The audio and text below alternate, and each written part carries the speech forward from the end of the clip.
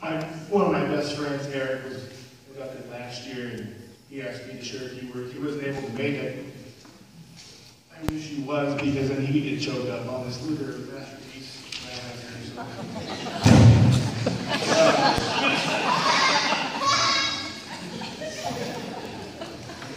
So, this is from Eric, Coach N. I'm sorry that I could not be in attendance tonight to help celebrate a great man and a wonderful coach. I take much pleasure in having my sentiments expressed by one of my teammates, who also benefited from Coach Nicholson's guidance and friendship. My first memory of Coach goes all the way back to the 5th grade at Creswell Elementary. Before he was my coach, he was my PE teacher, and at that day our PE mission was to run a single lap around the center track. I can't remember if it was designed as a race or just a loop to be run at each individual's chosen pace, but I remember quite vividly that to me, it was indeed the race of all races, and that I felt compelled to impress Mr. Nicholson.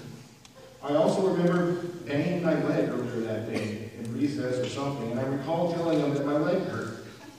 Wasn't sure how I was able to finish the lap.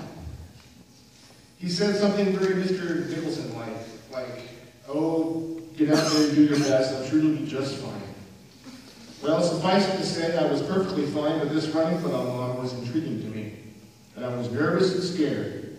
My childish instincts told me that I needed to run with a limp just in case I ran poorly. That way I had an excuse if I didn't beat everyone by a mile. So I ran as fast as I could with an exaggerated limp for the entire lap. When I finished, was I first? I can't remember. I crossed the line and Coach Nicholson was there, mildly laughing at my performance, which I'm sure was Oscar winning. My feelings weren't hurt at seeing him chuckle because it was so good-natured. I didn't feel foolish. I felt noticed. I felt recognized. And recognized by a man that would later become a central figure in my life. Coach Nicholson didn't become my coach until high school. I was a shy, skinny, awkward kid in my freshman and sophomore years. And running was one of the few things in life that brought me both inner peace while also stoking my instinctive drive to come at life hard and fast by whatever means came natural to me. One of the things that was so inspiring about Coach Nicholson was his willingness to support one and all. There was no favoritism and no lack of attention to those who may have been less inclined to break the tape at the finish of the race. He treated us all as equals and wanted us all to better ourselves as athletes and people. He didn't much tolerate arrogance, but he did nurture confidence. He applauded effort, but did not enable anyone to be less than the best. My distance mates and I will all fondly remember the Happy Bunch, a name given to us by Coach. The happiness was, of course, derived by the oh-so-grueling track workouts that he designed for us. We would all moan and complain and be melodramatic, only to take the track and give it our absolute all every time. The Happy Bunch gelled as both teammates and friends. I won't delve into the shenanigans we'd get into when we ventured off campus on unsupervised runs. But such a tight-knit group were we that we had Happy Bunch track t-shirts printed. And I still have one. Oh, how I know that. So, with our nickname in honor of our group title, this was the kind of steadfast but lighthearted inspiration that Coach Nicholson instilled in his runners. I remember one of these late spring workouts in very hot weather. We were running hard 400-meter repeats. It was tough, very tough, and we didn't have any extra energy that day to grind or goof off. We were just a bunch of focused nerd jocks running and taking it seriously. At one point during the heart of the workout, one of the baseball players, or some non-running athlete, sauntered over to the track and proceeded to race us distance guys by running backwards alongside us as we struggled through the last 50 meters. It was a mocking display, though in truth I doubt he meant anything meaning by it. He was just having fun, but the coach was not happy. As the Happy Bunch clung to our upright positions with our hands on our knees, doubled over, gasping for air, we listened as Coach tore the backwards runner a new one.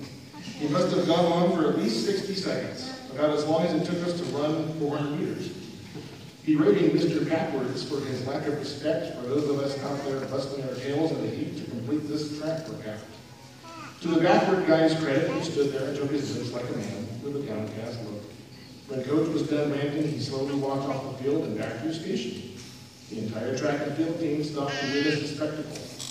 And I probably don't have to tell you that the Happy Bunch distance crew were no longer fighting to stay upright. Tall and proud we were, chest out and jaws firm, breath mastered, and never would you see a straighter run of men forming up at the beginning of that next 400-meter interval. I can guarantee you it was the fastest one of the day. We ran that one for Coach. This is just one of my inspiring examples that I can remember Coach Nicholson as my running career progressed and I entered far off and more distant races. Coach was there when there was no one else available to transport me to and from starting lines. He never protested or criticized, only guidance, humble advice, and funny stories. He never put much stock in any whining or complaining. When the going got tough, or when I did win a race that I thought I should have, no big deal. In my senior year of track, I wanted nothing more than to win it all. At the time, it seemed like a really big stretch. But Coach Nicholson did not exhibit any surprise or disbelief to my revelation. He just said, well, we've got some work to do. I was never more nervous than I was that day at Manhood for the state meet. I was going up against two brothers that I wasn't supposed to beat. The coaching advice that I got that day was the best advice a runner could get.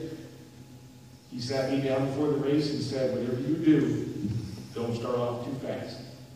Don't take the lead at the beginning and don't let your adrenaline eradicate all the training you've done.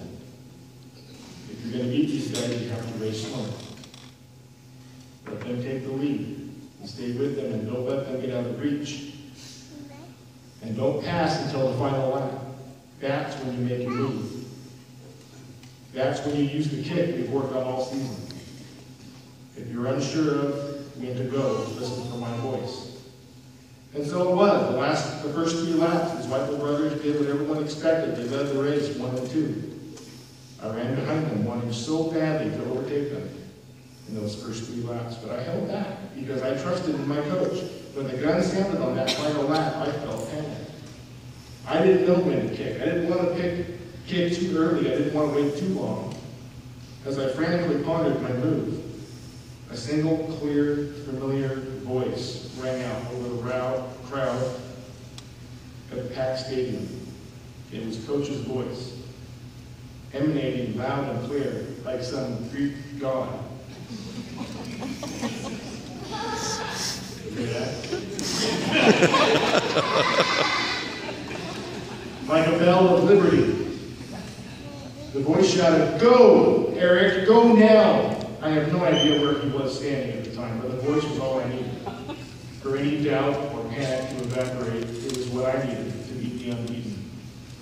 So thank you, Coach Nicholson. Proud, but humble. Loud and compelling when necessary, but quiet and composed otherwise. Ever sensible, wise, funny, and teller of tales with a twinkling eyes, a presence, a beacon, a friend, and a voice to rise above all the others and remind his runner when his time has come.